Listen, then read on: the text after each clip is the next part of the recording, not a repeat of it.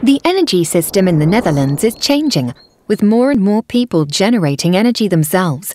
For example, through the use of solar panels or wind turbines, which is good news.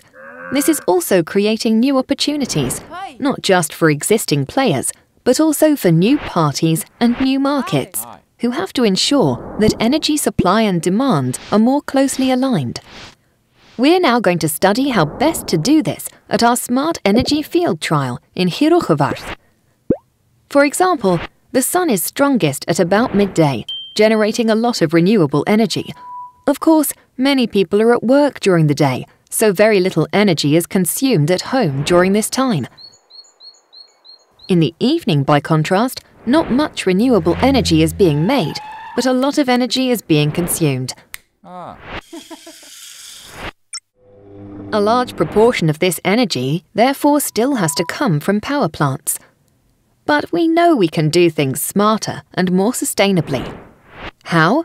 That's what we're studying in the Energy Field Trial, based on a smart energy system connected to smart appliances.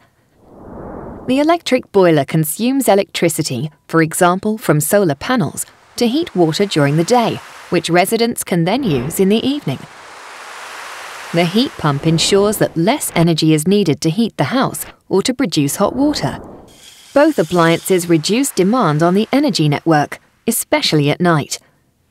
The fuel cell resembles a miniature power plant, converting gas very efficiently into enough electricity to run several households. What's more, it can be switched on or off depending on local demand. The solar switch can temporarily shut down solar panels when much more energy is being produced than is being consumed.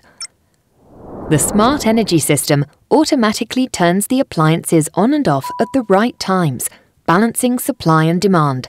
It also enables all stakeholders to work together and share information efficiently, so that energy remains sustainable, reliable and affordable, now and in the future.